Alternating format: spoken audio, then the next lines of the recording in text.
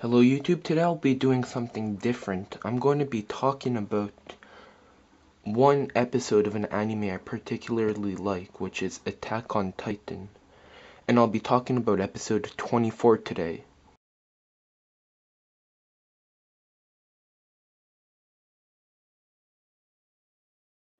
So this video, as the title suggests, is supposed to be a review, but I would like to talk more about the scenes that I kind of remember of and comment on them. I will be spoiling this episode for those who haven't watched it yet, so I would suggest to click off this video if you're one of those people.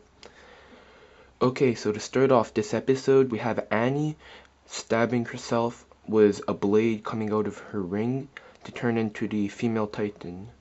This wasn't a surprise for many of us because some of us read the manga and I don't. And I knew that the female Titan was Annie because their faces were so similar, and Annie's presence, there wasn't a lot of like Annie in the series when the female Titan came up. So I was like, yep, this is Annie, and also like the female Titan's fighting techniques. Talking about the female Titan, well, basically Ellen, Mikasa, and Armin have to go in like underground to escape, and that's where Ellen is supposed to become a Titan, but he's not able, so he just keeps on biting his hand and it's like a big like mess. So Armin gets the idea to make Mikasa go out of one section of the underground passage and he'll go out of the other section, and Annie's gonna like target one of the people, and during that time Ellen could escape from the section that Annie didn't target.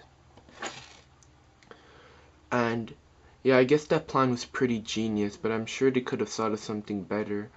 But there was like time constraints because the other option was to be stepped on by Annie. So it was good that Armin made that plan because they were able to escape.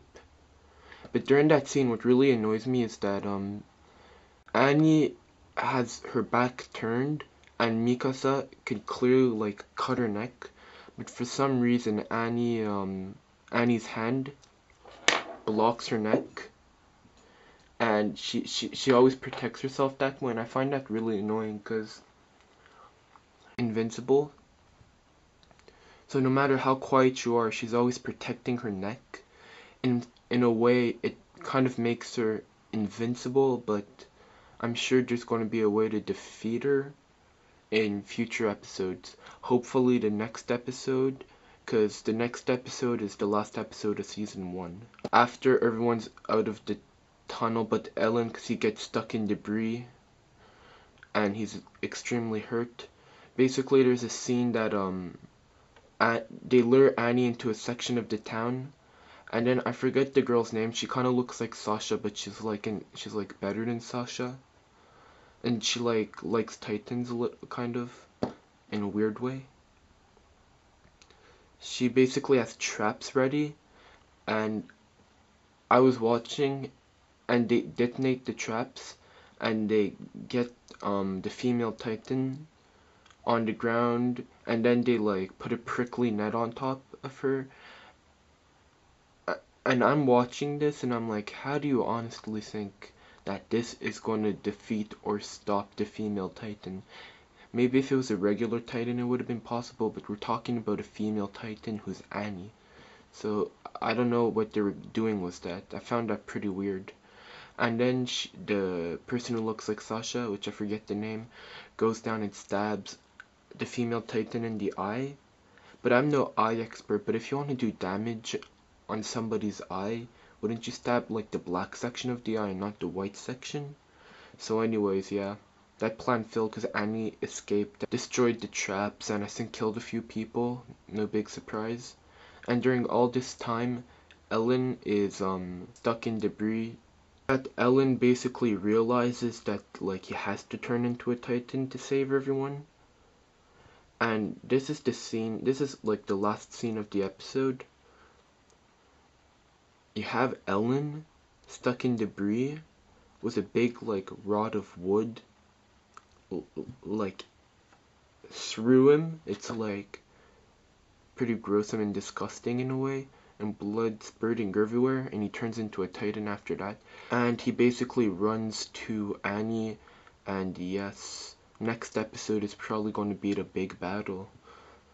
Now, what I really enjoyed this episode because it was action packed. A lot of 3D maneuver gear versus Annie kind of battles, which was actually very good to nice to watch. Last episode it was more on how corrupted the police are and the army is. And at the end we get a glimpse of Annie turning into the female Titan. But this episode was like full of action. And I actually really liked it. And unfortunately there's only one episode left. Episode 25 for season 1. And I'm sure they're going to do a season 2 because Attack on Titan is an extremely popular series right now. Basically, you watch the opening credits and it's like, not your blood pressure, but your heart rate goes up like in excitement. Like, yeah, episode 24 is about to start.